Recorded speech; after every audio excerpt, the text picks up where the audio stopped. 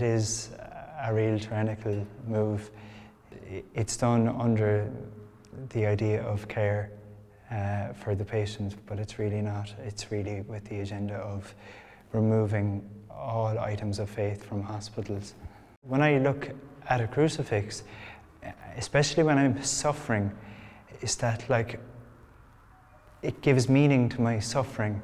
So when I see a crucifix on a wall, it's like I can unite my suffering to the sufferings of Christ. The removal of it is a reflection of where our society is going. It's rejecting Christianity, but it's going into meaninglessness, a life that has no meaning in society. So it's ultimately saying your suffering doesn't have any meaning.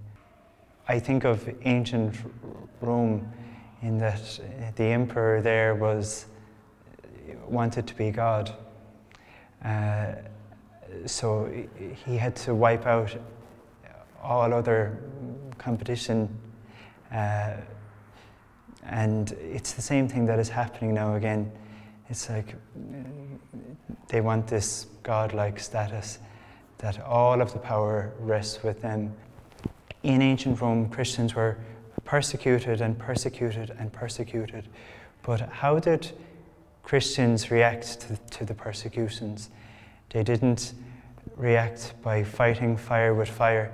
They didn't react by cursing the emperor, but they reacted with love. They reacted through the power of the cross, which is taking all this hatred upon themselves and transforming it through the power of the cross, through the power of the resurrection. And within 4 centuries, this massive empire that had warriors and legions and everything and wealth had crumbled, and Christianity became the state religion.